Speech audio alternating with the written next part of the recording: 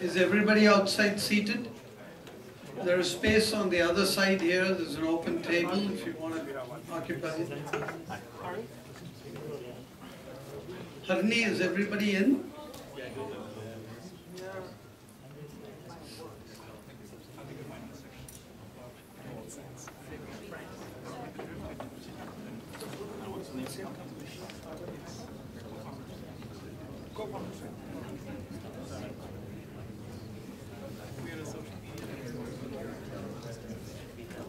So, good evening.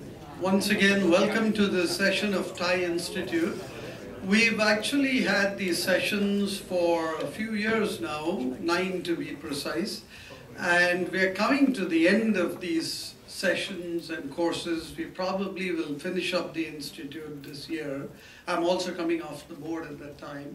But it's my pleasure to introduce Dave to you tonight, and I'll do that in a minute. He was introduced to me by a fellow charter member called Jay Rawat, who had heard him at one of these sessions and told me about him, and it didn't take me long to figure out this would be a very special evening. So again, welcome. I want to introduce you to Kiran Malhotra. She was standing here a minute ago. Did she leave? Oh, there she is. Please stand up, Kiran. She is the Executive Director of Thai. Please say hello. Hello. And there are also a number of charter members in the room that would be very nice for you to meet and network with. So without further ado, let me tell you the restrooms are over through the corridor on the right. Please switch off your cell phones and let me get on to introducing Dave. So Dave, how many of you think you've got attention deficit disorder? A few of you. Well, a clinical psychologist said he had off the charts attention deficit disorder once when he was diagnosed. So this guy is, I'm going to wait to see how he presents and how much focus he actually has. He's a well-known author. He's appeared on a number of TV shows, a number of programs, a number of networks. He is an author of many books, the most famous of which, at least the one I liked very much, was called The Myth of Multitasking. He's also written a book on the secret of being irreplaceable, I think, right? And I am very pleased that he's here. He's very humorous. He's been quoted by Chuck Norris in the official Chuck Norris fact book. These are all little vignettes about his background. He's got a diagnosis that a personal challenge that CEOs and their fast businesses have got is to improve the focus of their business, not only their business, but of themselves. And I think this is what this session is about. I hate to tell you, some of you who think this is going to be a restful evening, it's not designed to be that. He's got workshops, he's got a little lesson for you to participate with, so you're going to have to work today. This is a real workshop, it's not a lecture. So without further ado, let me introduce Dave Crenshaw.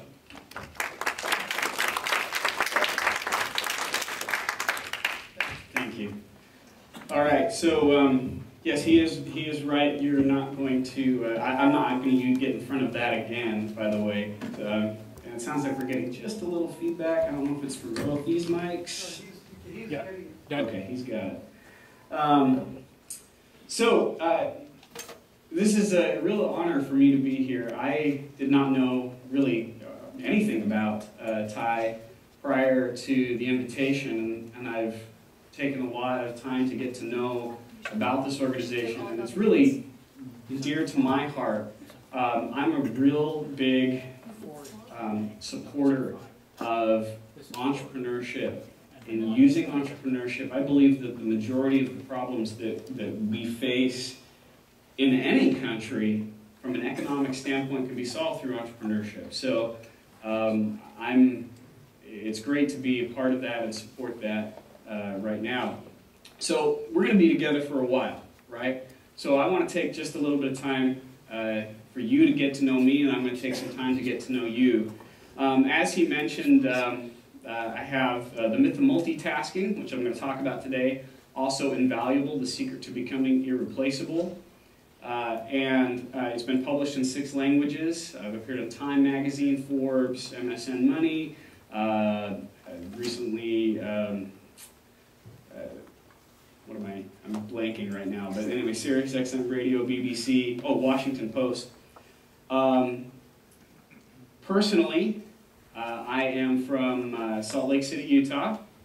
I have 2 children and 1 wife. Just checking to make sure you remember about that. Okay. These are my kids. This is my boy Stratton. He's 6, and my daughter Ella. She just turned 2, and they are, along with my wife, they're the joy of my life. And after them comes entrepreneurship and business. I began working with business owners as a small business coach in '98, before really people even knew that they could call themselves business coaches. It seems like now there are so many people that say, I'm a business coach. I started in '98, and I'm going to answer one question that I know some of you have, which is, I am 36. I have learned from experience that it's important for me to say that early. I once spoke at an event, and the gentleman who hired me to speak at the event, he met me at the hotel beforehand, and he went back to his wife and said, I think we're breaking child labor laws by having him come speak. Well, I started when I was 23, so I started actually prior to graduating from college in coaching businesses. And if you think that that's a hard sell, imagine me about 20 pounds lighter. It was a very tough sell for me to go into men and women into their business, and I'm 2 to 3 times younger than they are, about how I can help them with their business. The reason why I could is because I was coming from a standpoint of systems, and I'm going to talk to you about that a lot today. He did mention before that Chuck Norris is my biggest fan.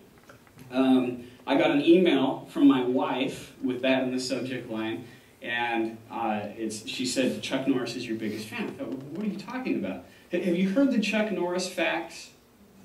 Anyone throw one off the top of their head? A good Chuck Norris fact? Chuck Norris makes onions cry. Chuck Norris made a milkshake once and it registered 9.7 on the Richter scale, right? Those kinds of things. Well, in the official Chuck Norris fact book, he has a fact that Chuck can kill 2 stones with 1 bird.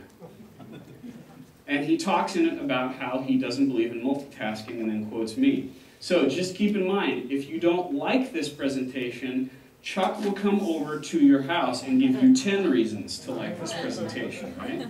Okay, now, I want to get to know you a little bit. I want you to start by answering this question. If you had an extra 40 hours per month, every single month, what would you do with that time? You could get all the work done that you felt you needed to, but you got it done in 40 less hours per month. What would you do with that extra time? Read? Watch more TV. What's your favorite show? Suits. That's a good show. I personally favor Burn Notice myself. That's a good one. All right. Other ones? Focusing on a single project. Okay, a project. Yeah, a personal project. Exercise, sleep. Right? Sleep 15 hours more and then 25 hours divided up 15 divided by 9. All right, great. We can pass those workbooks out now, by the way.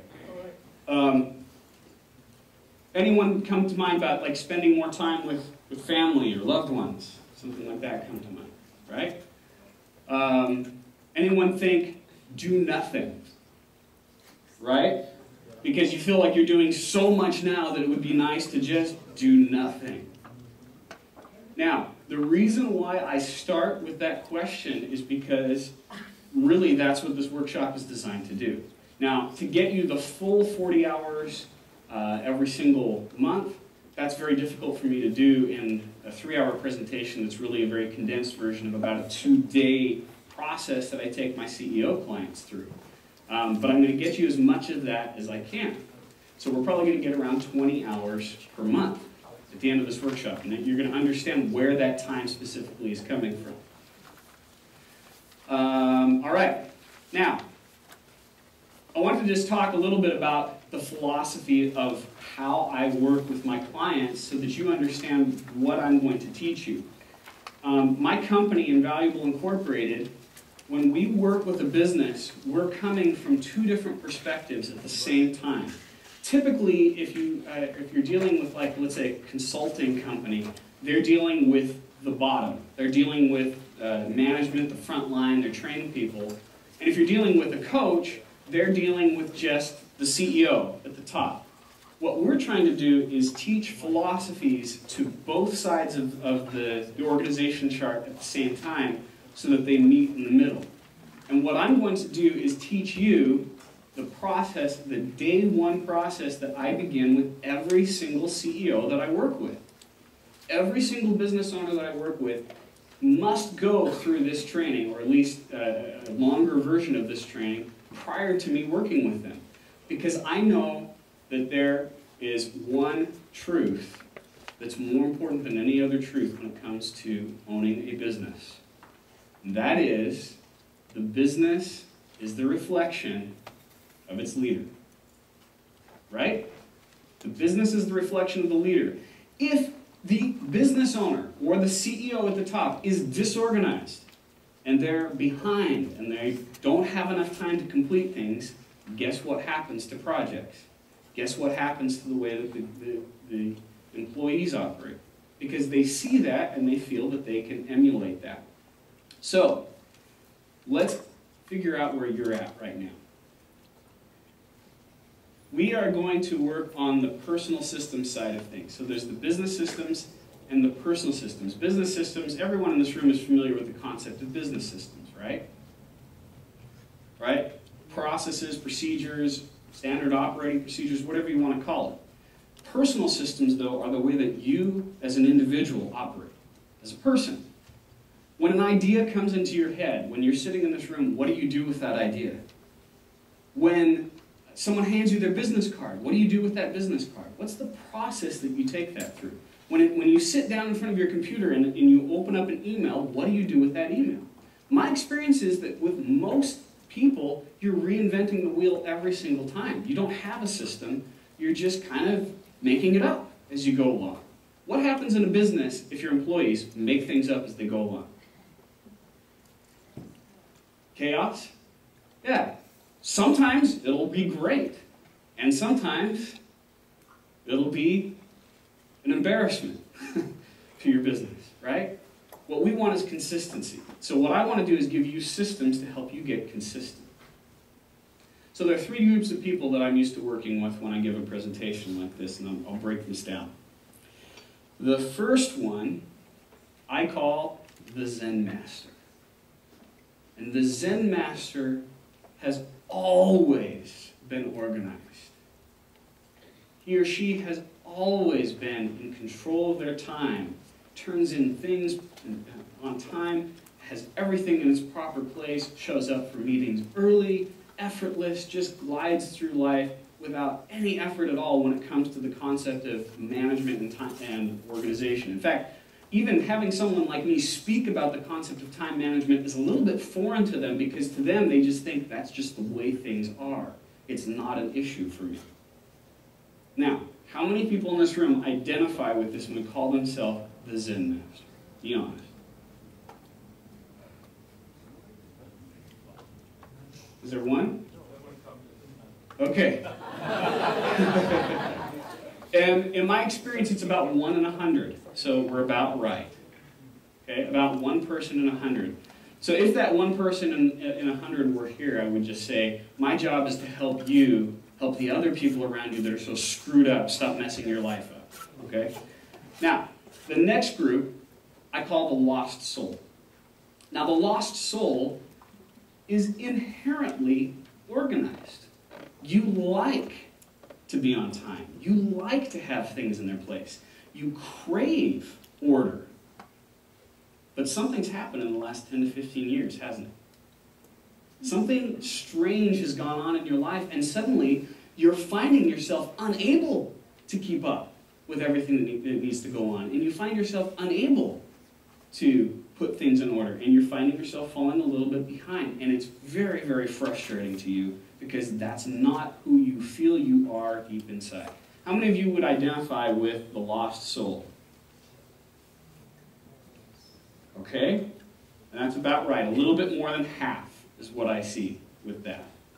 So if I can help you get back to where that place was, and in fact show you where you lost your way, so that you can get back to that state of order, would that be of value to you? Okay, that's what I'm going to do with this process. Now the last group. The last group I call the pig pen.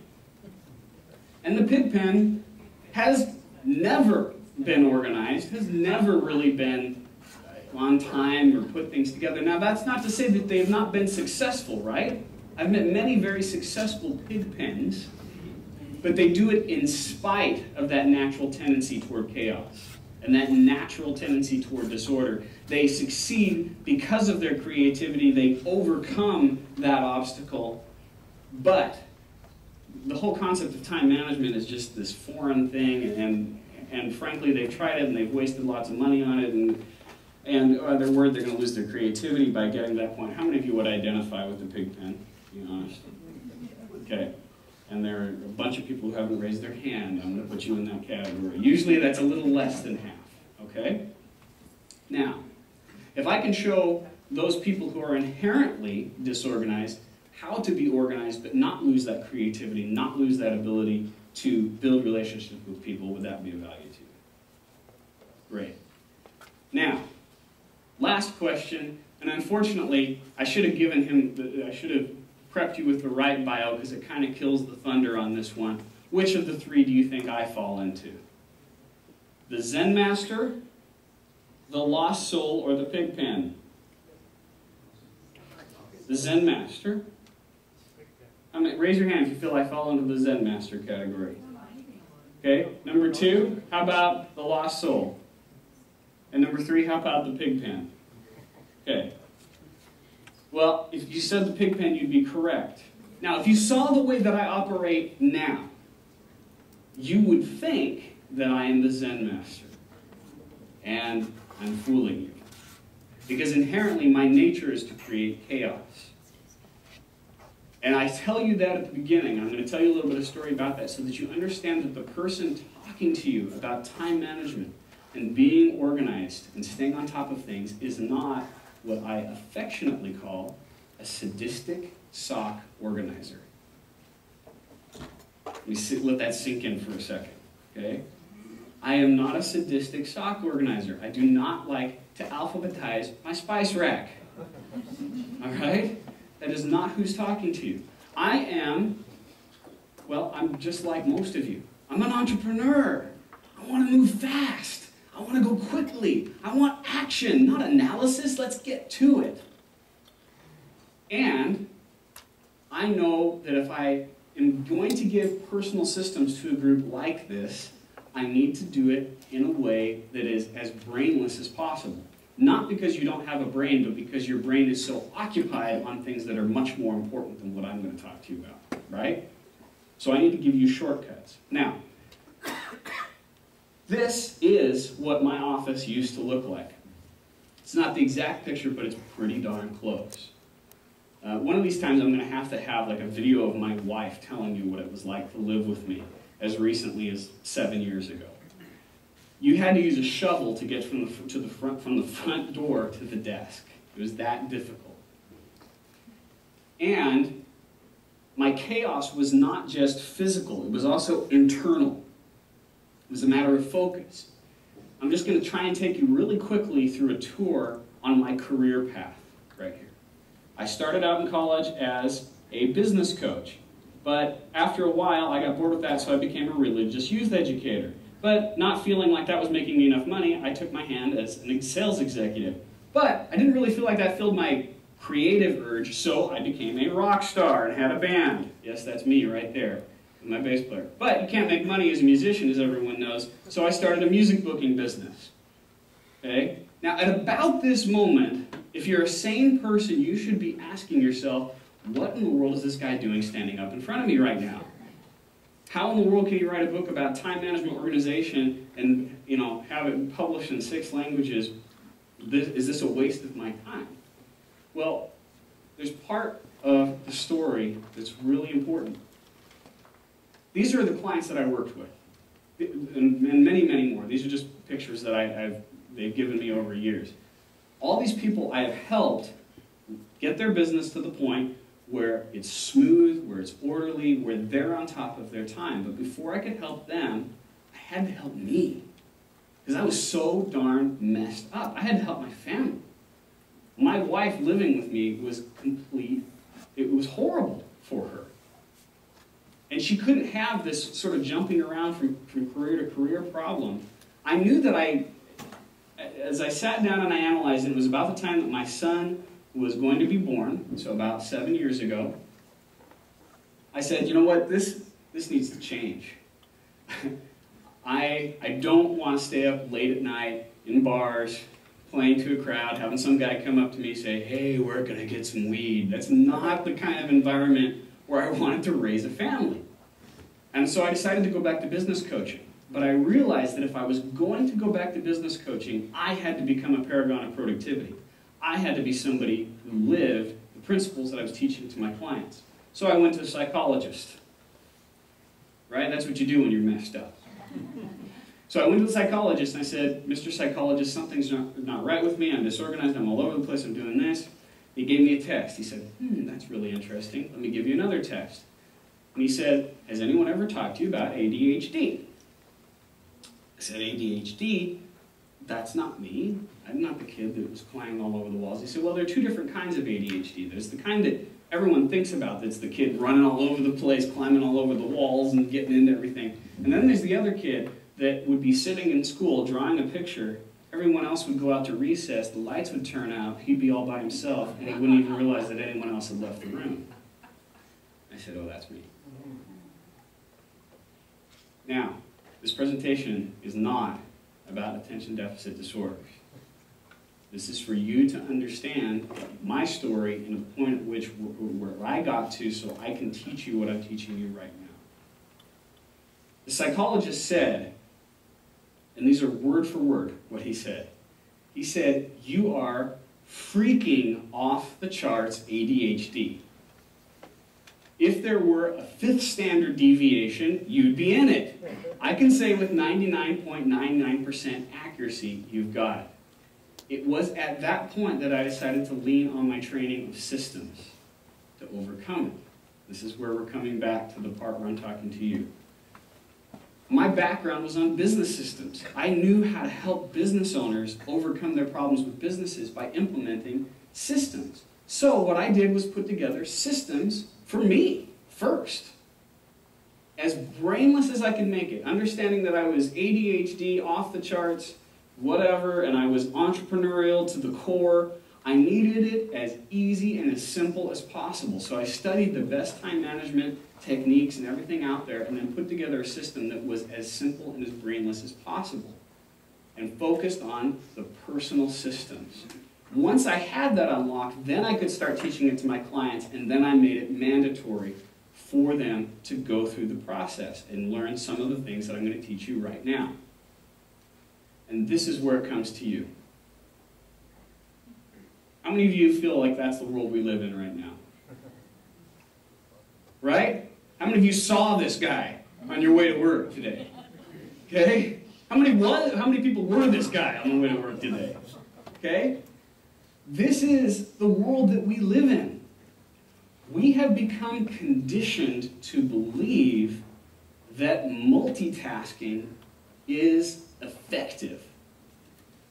Now, how many of you have heard, prior to this presentation, some study by some academic institution saying that multitasking is a bad thing for you? You know, okay? Did that change your behavior? Beyond a couple of days, right? And part of it is because of the societal conditioning that we have. See, a lot of people joke and say, oh, I've got ADD, I've got ADHD. Genetically speaking, folks, most of you don't have it. Sorry to break it to you. Only about, at most, 8% of the population has the genetic predisposition to this condition called attention deficit disorder, hyperactivity disorder, whatever you want to call it. What most of you have is what I call SAS, S-A-S-S. And SAS stands for Short Attention Span Syndrome. It is a learned behavior. Who is to blame for this learned behavior? Where did this come from?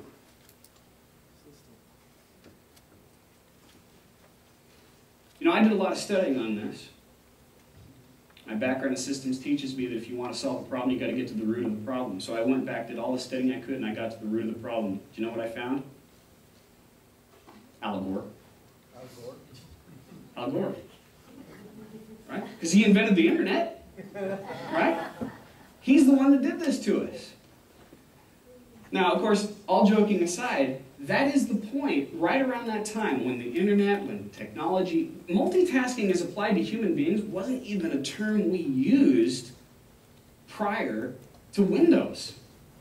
That's where the term came from originally. It was just this concept that, wow, the computer could multitask. Then we started to adopt that philosophy as a way to cope with the speed of information. There's a very important number that you need to, you've got the workbook, you've got that down in front of you, 28%. This isn't my number, this comes from BaseX research out of New York. BaseX is a decent-sized firm that does very large studies for companies to improve productivity. And what they found is that the average knowledge worker loses 28% of their time due to interruptions and the recovery time associated with those interruptions. Now I'm going to use the term switches and switching cost. 28% of your day is lost due to every time your attention switches from one thing to something else and the transition time between them. Okay, and we're going to do a little exercise to illustrate that. But before we do that, I want to put that in real terms for you. If you, let's just say, you're working 50 hours a week and you're worth $50 an hour. That means the bottom line impact to your productivity per week is $700 a week that you're losing. And this isn't because you're wasting time talking about sports around the water cooler or spending lots of time on YouTube watching videos of cats laughing. This is due to just the transition time between those different things. BaseX estimated the cost of the US economy at $900 billion. But here's a better way to look at it. Think about the last month that you worked. Now, which one of those weeks could you have just gotten rid of? Because that's what you did. 1 week out of every month that you work is just complete garbage. It's meaningless. You remember that question I asked you at the beginning? What would you do if you had 40 hours per month? This is where the time's coming from, is that switching cost. So, we're going to do a little exercise with each other right now so that you can understand this firsthand very quickly. So, in your workbook, you should have a document that looks a little bit like this.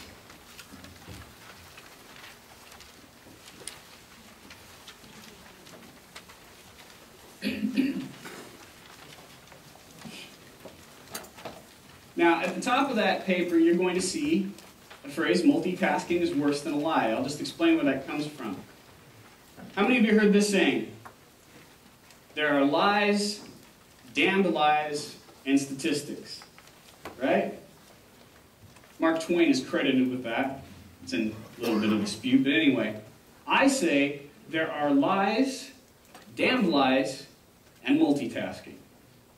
Multitasking is worse than a lie because it's something that we've been culturally conditioned to believe is true. So, you're going to experience that firsthand. This is how the exercise is going to go. Don't start until I say go. On the first row, you're going to just simply recopy the phrase, multitasking is worse than a lie. Don't start until I say go. On the second row, you're going to write the numbers 1 through 27. That's it. Pretty simple, right? And I'm going to time you. I'm going to call out time. You just write down the approximate time at which you finish. We need to give a second for everybody to get pens. Any questions about what we're about to do? Okay, pretty easy, right?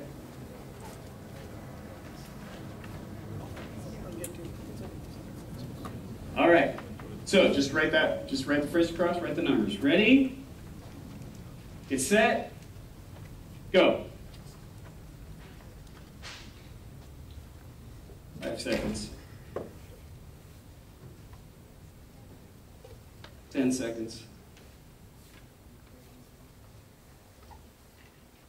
15 seconds. 20 seconds. 25. 30. When you're done, just write your approximate time. This side. 35. We'll go 5 more. And 40 and stop. Looks like most of you should be done at that point. Okay, great. Now, can you see where we're headed with this? Next time, this time I want you to do the same thing. Recopy the phrase, multitasking is worse than the line, write the numbers 1 through 27. But this time you're going to switch. So for every letter that you write, you're going to write a number. So rather than writing it across, you're going to write M, and then 1, and then U, and then 2, and then L, and then 3, and so on. Got it? Okay. Let me get to the right spot here. Get ready. Get set. And go.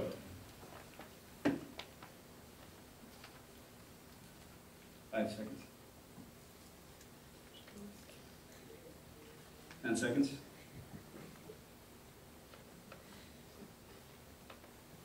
15. 20. 25.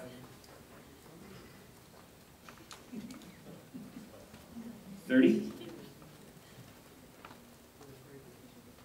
35. This is where most of you stopped last time. 40. 45.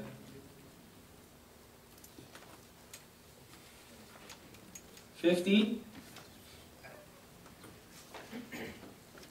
55. 60. We'll go 10 more seconds. 65. And 70. And if you're not done there, just give up. So the great thing about doing this exercise as a group is that you can hear what's happening, right? You can hear the difference between the two. So let's talk about the 3 impacts of multitasking. What's the first impact that was really obvious to you? Slows you down, right? The amount of time it takes to complete things when you multitask increases. On average in this group, it's usually between 50% and double. Is that what you found? Somewhere around there. Now, some people may say, well, this is a really simple exercise. That's not what it's like in real life. I mean, I know what you're simulating, but that's not what it's like. This is what it's like in real life. I'm sitting at my computer and typing away. I'm really engaged. I'm excited, and I just poked my eye. I'm very interested in it. And then all of a sudden, someone knocks on the door, right? You're just still typing away. And they come in and open the door and they say, excuse me, I've got just a quick question, right? Just a quick question. It's the dreaded double Q. So I stop. Let's say that I stop and I don't try to answer the question and type the email at the same time, which would be lots of multitasking, or what I call switch tasking. But instead I stop.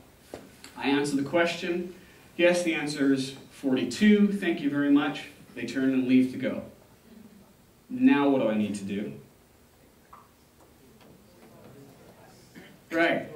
I need to think about, where was I in the email? What was I thinking about? Where was I? Or if you're really off the charts ADHD like me, you'll look at that and you'll see a piece of paper on your desk and you go, oh my gosh, I forgot to finish that piece of paper. And you start getting involved in the piece of paper, and 2 hours later the email's still on the screen, unresolved, unsent. No one's ever else has experienced that, right? Okay. This illustrates a little concept called switching cost. Switching cost is usually applied in a economics or finance sense. And it just means the transition time from using one provider to another. Well, when you switch back and forth between your day, you're incurring micro-switching costs. And every little switch that you made between those letters increases the amount of time.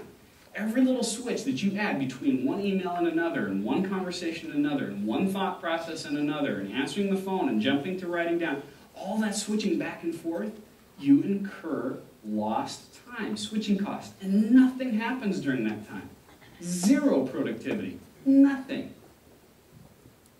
In 2006, Microsoft did a survey among its programmers and found that the average programmer, when interrupted, took, any guesses how long it took them to recover when interrupted from programming? 15. Give that man a prize. 15 minutes. Now, we're not always software programming, right? But when you couple that with a study out of UC Irvine that said that the average knowledge worker can only go 11 minutes until interrupted, you start to see how the math has a problem, right? Even if it only takes you 2 minutes to recover, pretty soon your entire day is caught up in nothing but switches and switching costs. This is where that feeling comes from at the end of the day. And you're so tired, and you get home, and you put your feet up on the desk, and your spouse comes to you and say, "How was your day?" "Oh, I was working hard." "Great. What did you do today?" Right? That's where that feeling comes from. Where you don't know what you actually accomplished because all you did was doing nothing. Switching around back and forth to these things. Feeling very busy the whole time. Okay? Second consequence of multitasking. Take a look between the first time and the second time that you did this. How about the quality? How does the spacing look? The numbers? The writing? How many of you ended up on a number, be honest, a number other than 27 at the end of this? Okay? We did this before. You realize that, right? We did this exercise before. I told you that the number was 27 multiple times, yet you ended up on a number that was different than that. Now, how does this happen in your day?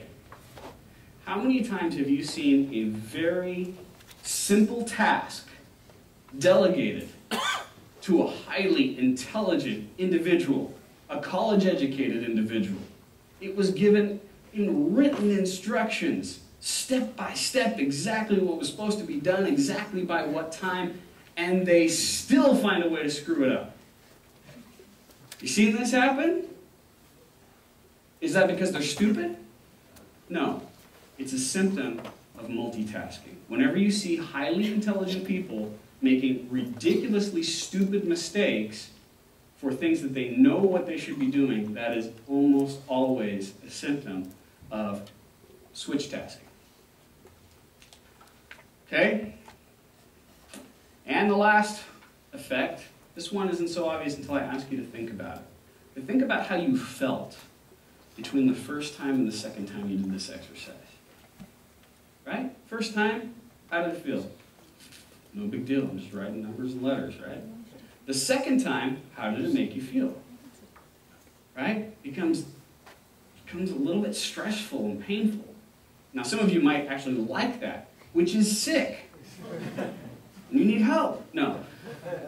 But that stress is also a symptom of multitasking. Think about this. How many times since you were 4 or 5 years old have you been copying numbers and letters off the board? Yet the moment we introduce switch tasking into the equation, it becomes painful and laborious and difficult.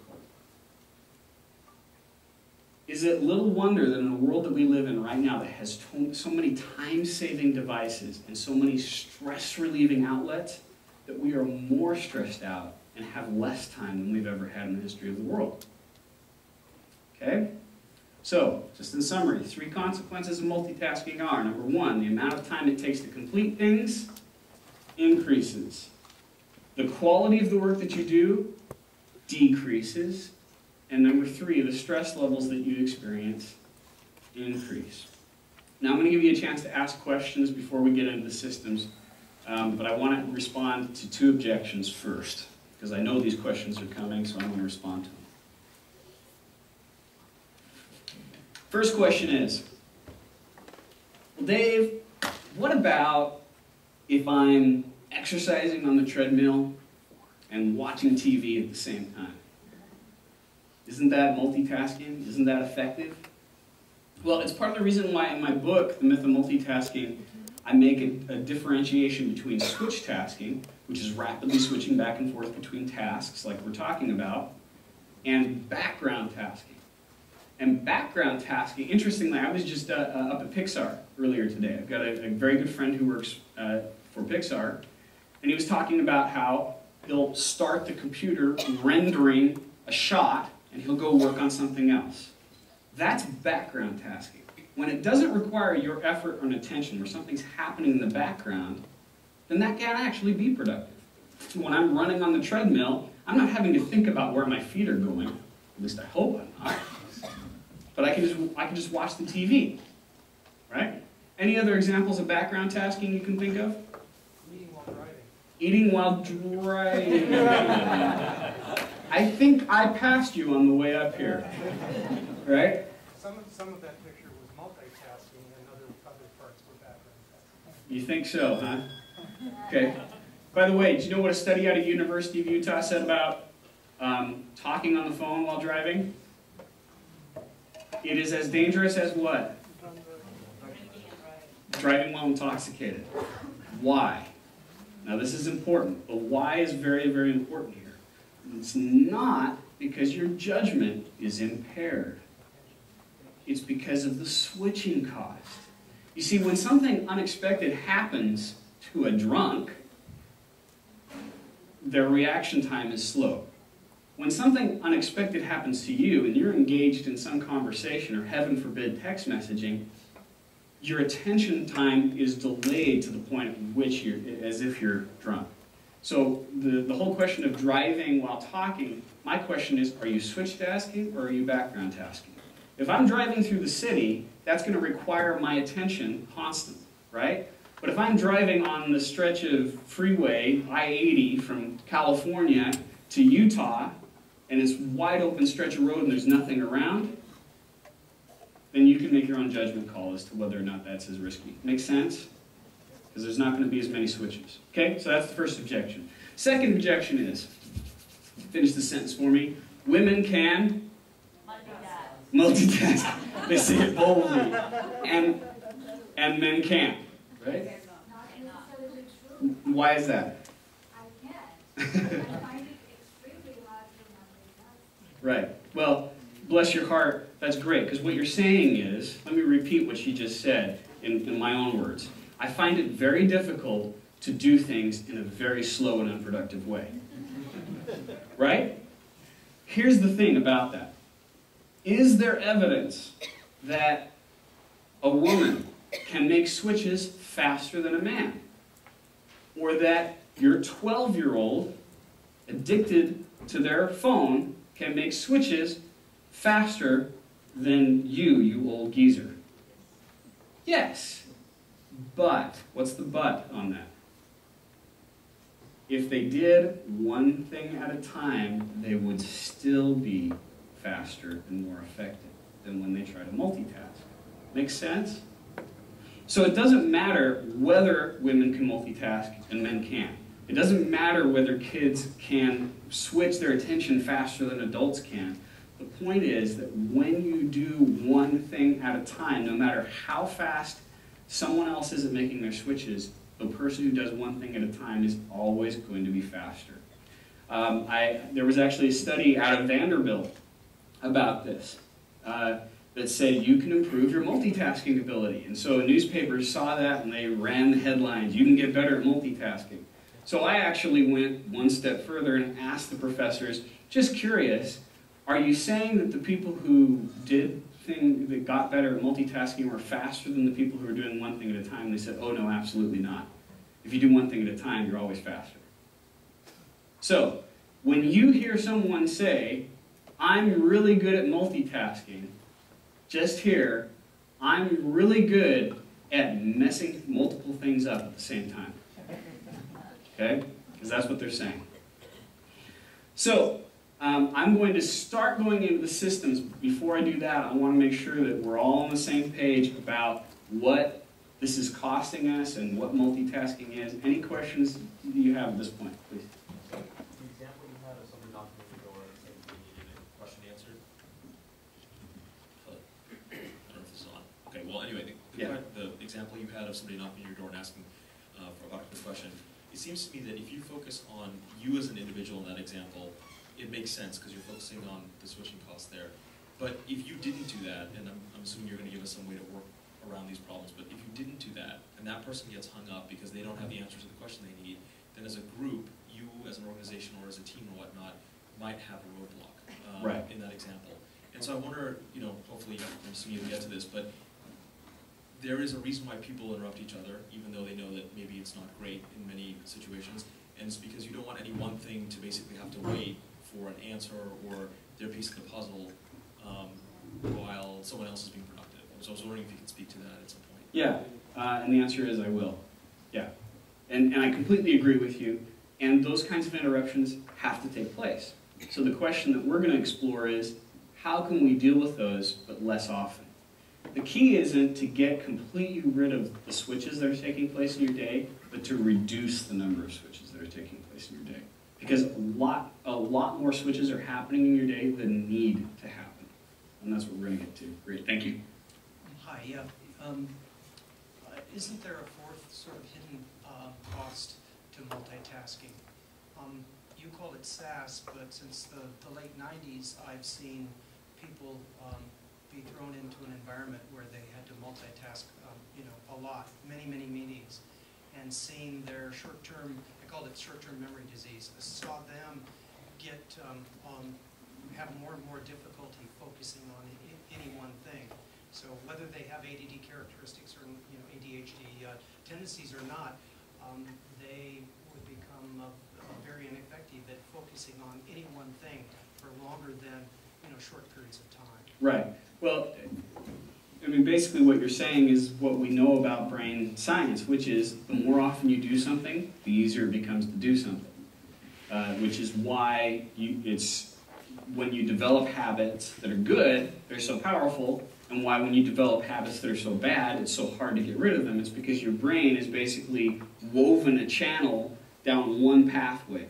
Well, if you continually switch throughout your day, you've told your brain, this is the way to operate, this is the way to look at things, this is the way to handle it, and you're telling your brain to do things in a very hurtful way. To you, to the people around you. There is a fourth effect that I'm going to talk about, but I'm not going to talk about it now because I like to save that to the end. Great. Yeah, so one of the things that you run into when you're looking at people development and leader development is if you have an individual that actually tries not to multitask, he often gets branded as he's really not leadership material because he can't handle all of these different things, and that's career limiting in some cases in your growth up the ladder. Right. What do you think about that? Well, and it's why I love talking to this group.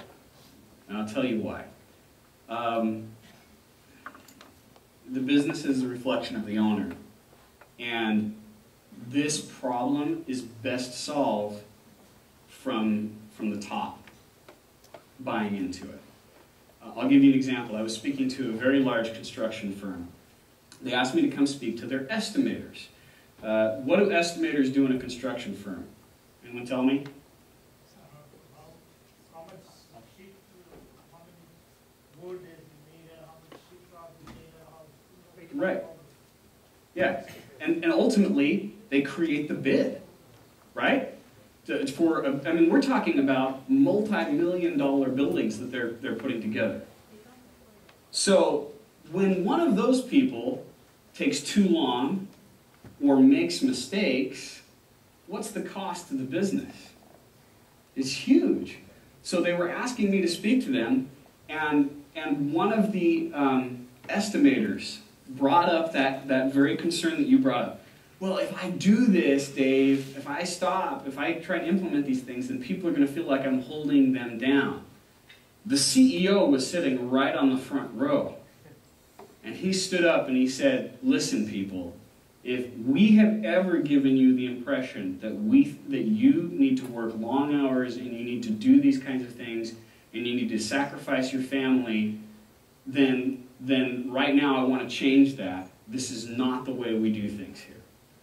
Now, you can see the power behind that when I've got the CEO saying that to everyone in the room.